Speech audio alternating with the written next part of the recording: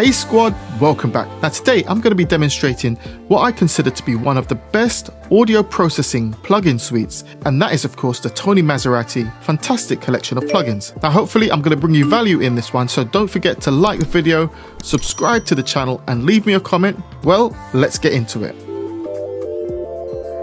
Okay, as you can see on screen, I've got 5 instances of the Tony Maserati plugins currently processing my audio on this particular project. I've also got an instance of the CLA mixdown on the master bus, but we'll go through all of this and I'll show you where I'm using each of these plugins and why.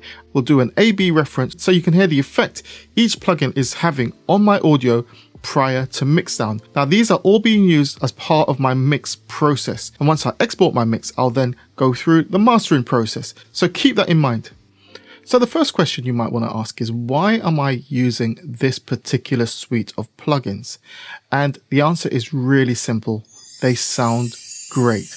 These particular plugins have a great tonal quality which they print onto the audio, a very analog kind of tone which really appeals to me and really suits the type of music I create. So let's explore each one of these and let me show you how I'm actually using them. Now we're in Logic Pro, as you can see, and the track I'm mixing is a song called Affirmations, which will be released in a couple of weeks time. Once the track drops I'll be promoting it and I'll post a link in the description of this video, so should you wish to check it out, I'll really appreciate it. As you can see on screen, I've got everything properly organized into groups.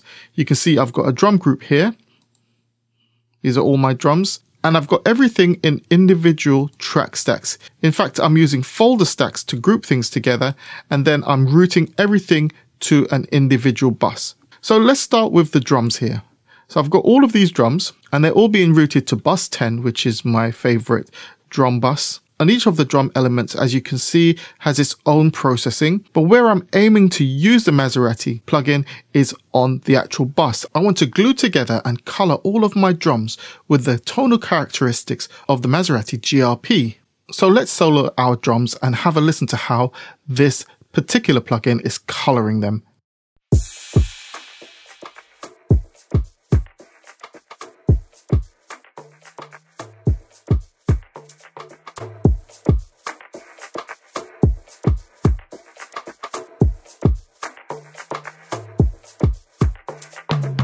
Okay, so I'm not going to spend much time on this particular plugin because I've done a video on this one already. So use the link in the description to find out more about this particular plugin. So let's move on to the next group of instruments. So the next group of instruments we'll look at is the keyboards group.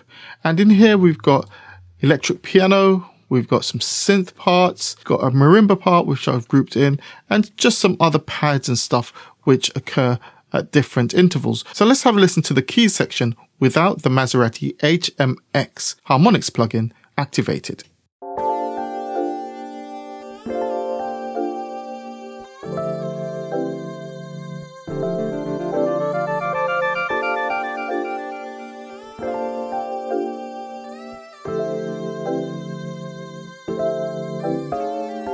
Now let's bring it in.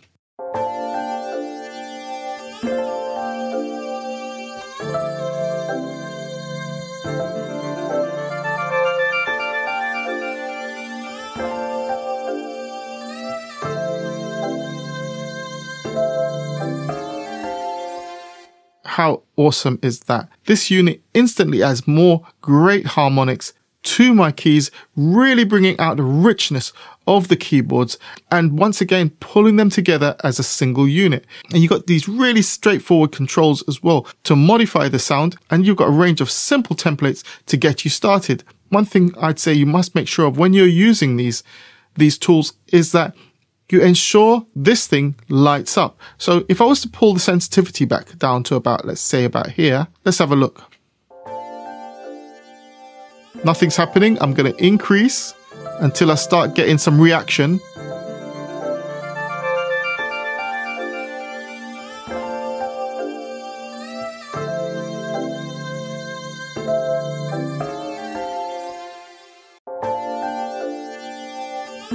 Yeah, that's what you want. What you want is a nice bright green color, and that shows that the plugin is actually taking effect on your audio. So you do so by adjusting the sensitivity. If you find that the instrument or the group of instruments is then becoming too loud, then you just use the output control to pull the volume down so it sits properly in the mix. But on all of these plugins, make sure you're getting a response here by illuminating this bulb so that you know you're actually having an effect.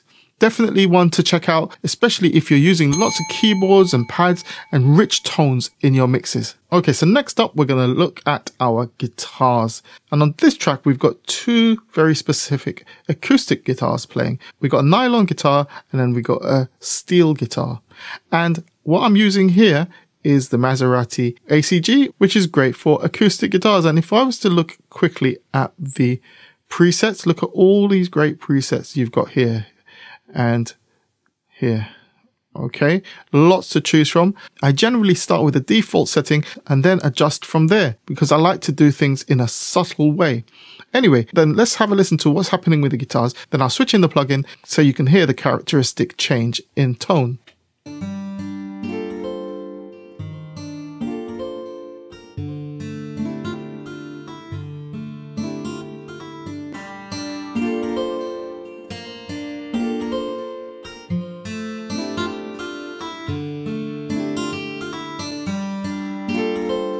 You're listening to this stuff in isolation, of course, I understand, so you're not getting proper context. But often it's easier to hear the tonal changes in isolation. At the end of this, I will do an A/B with everything off and everything on so you can hear the full track and how the plugins are affecting it. Okay, so that's the Maserati ACG. Let's move on to the next group. Hey squad, just reminding you that if you're interested in a personalized online one-to-one tuition session or a consultation, just head over to my website, musictechtraining.com, and complete the contact form with your details and your requirements, and I'll be happy to get right back to you. Okay, let's crack on with the video. Now, the Maserati VX1 is one of my absolute favorite tools in this toolbox, and it's, of course, for vocals. Let's bypass the plugin and play back the vocals as they are.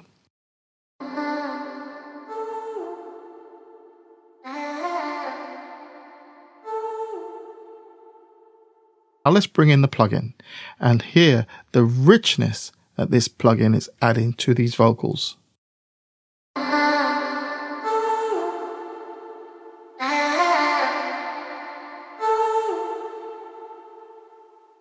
Absolutely gorgeous.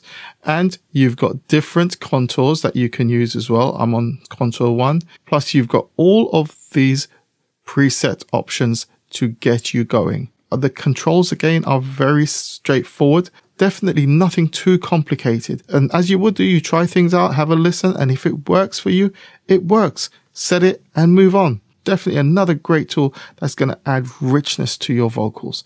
Okay, so let's move to the last group. Okay, so the last set of instruments we're going to process is my bass instruments. And I've got two instances of the Maserati B72 bass plugin. And I've got one on my main bass group bus, which is right here. And I've got an instance on my 808 bass. So let's have a listen to how these instances of the plugin are affecting the tone of the basses. So what I'm going to do is solo the bass and I'll solo the drums, and I'll do an A/B with the B72 on this bass so you can hear what's going on, and do the same with the 808 bass section at the end.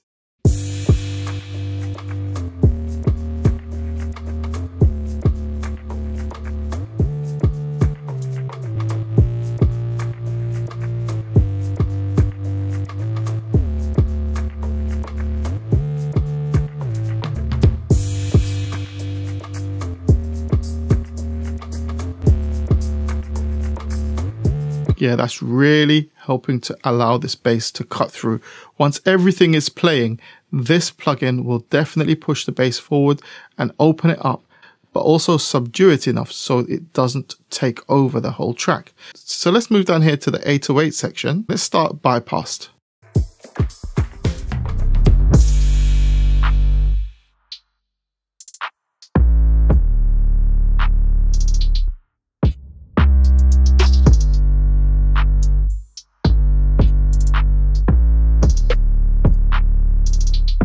Okay, let's bring it in.